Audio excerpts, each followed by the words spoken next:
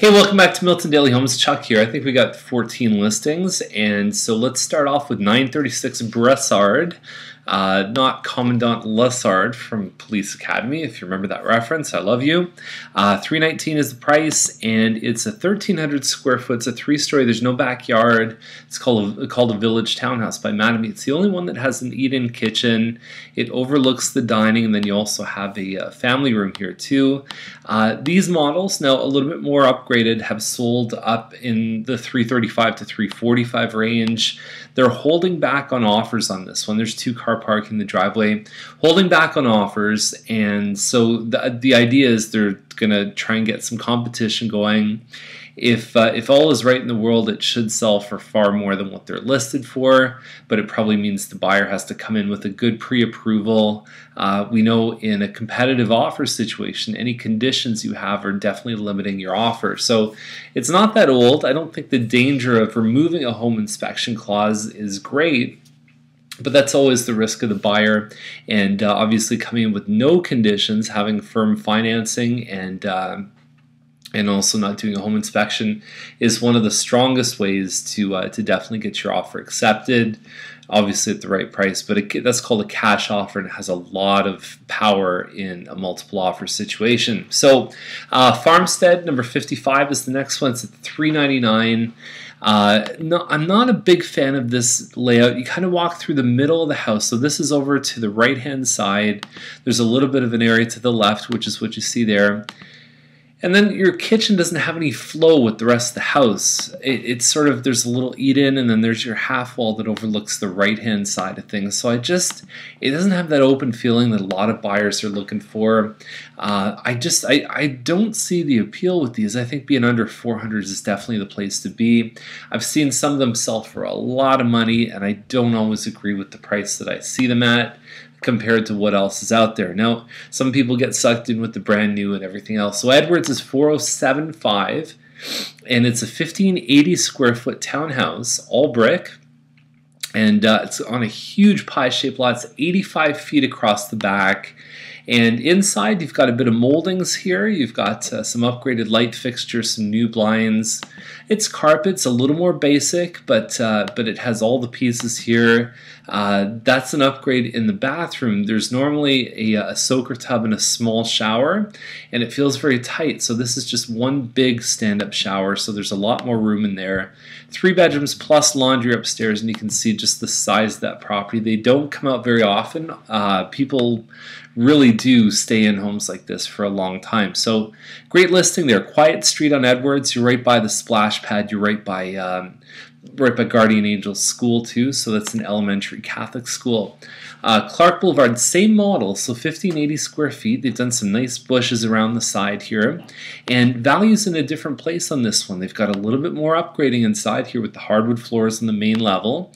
You can see the layout's very similar. So off the kitchen there's a family room. Then there's also, now I say family room, this room is designed in the plans to be a family room, but a lot of people use it as a dining room and have the front of the house as as just a big living room.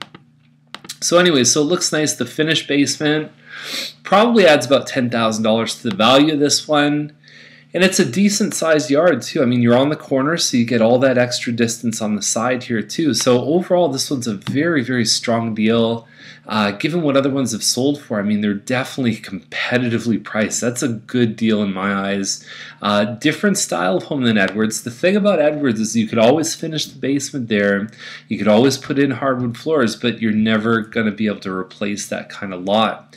Scott is 1,860 square feet. 439 is the price. It's a semi-detached. 4 bedrooms plus laundry upstairs. It's not a bad floor plan at all. A little more basic inside. So this is a bit high for a more basic version of this home. Usually we're talking about finished basement. We're talking about definitely some more upgrading in order to get up to that price. Hood Terrace 454. It's about 1,650 square feet. Hardwood floors and stainless steel. It's got a good floor plan. Now the only thing is that I believe is the car wash right behind.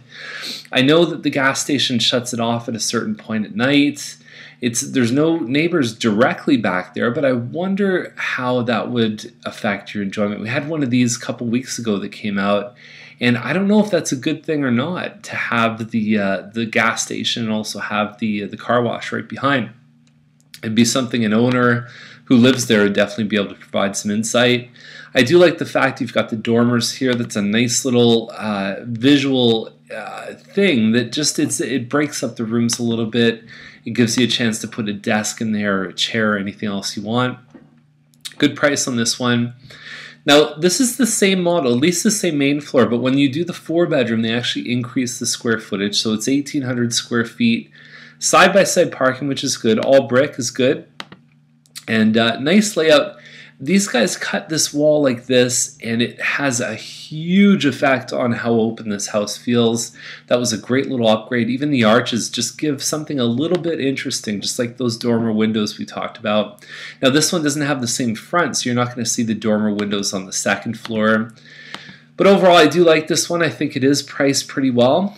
Caverhill, $479. You're looking at an 1835 square foot Wyndham model. Laundry's upstairs, and it's a big laundry room too. And there's 3 pretty good sized rooms. They replaced the vanities. I don't know why they showed that. I guess maybe there's California shutters on those windows. It's hard to tell, and some landscaping. So overall, you know, it's okay. It's homes in this price range. The single garages, $450 to about $520.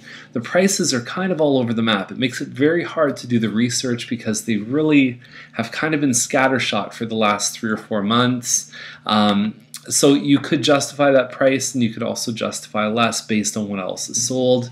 Tonelli Lane, $519, $888. It's a Winter Grove. It's 2,400 square feet, and it looks like you've got granite counters in the kitchen, mostly carpet, 9-foot ceilings, though it's actually a really good floor plan. It's one of the split-level designs, very competitively priced. I mean, this stuff last year was selling for around this price.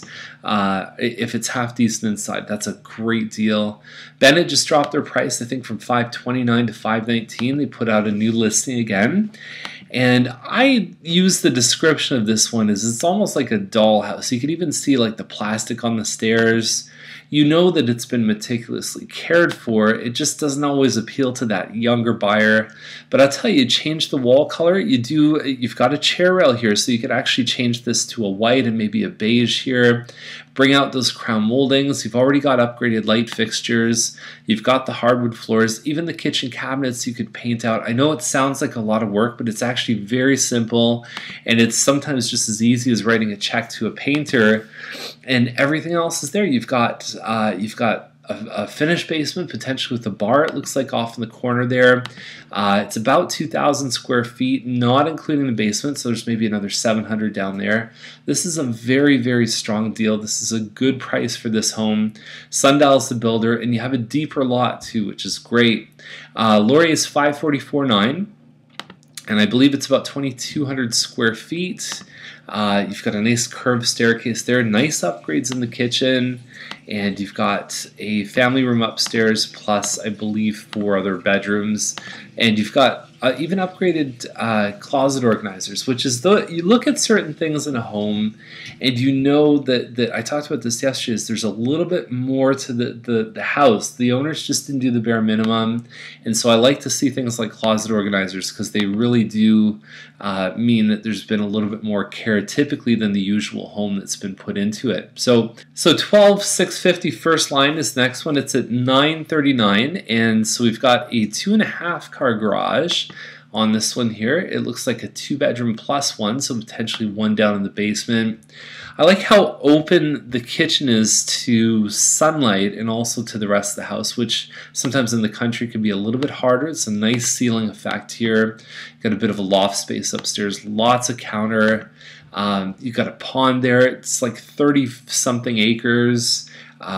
You've got a nice winding trail leading to the house, and it's up by 25 side road. It's not too far away. First line is basically Bronte, so it's probably in town in maybe 10 minutes, maybe a little bit more. But overall good. So for the size of the land and what looks like a pretty good house, $939 definitely seems like it's comparable with what else is sold. In the country, though, it's a different game. I mean, stuff in the city, if it goes on the market 2-3 weeks, it seems like it's a long period of time. But in the country, much more likely to be in the sort of 3 to 6 month range to get a sale, even if a home is priced pretty competitively. So anyways, that's the list for today, and if you have any questions, give us a call. Gather the right information, make sure you're being guided through the process safely, that you know what's coming up, and we got a buyer class coming up, I think, in about a week and a half. So have a great day. We'll see you tomorrow.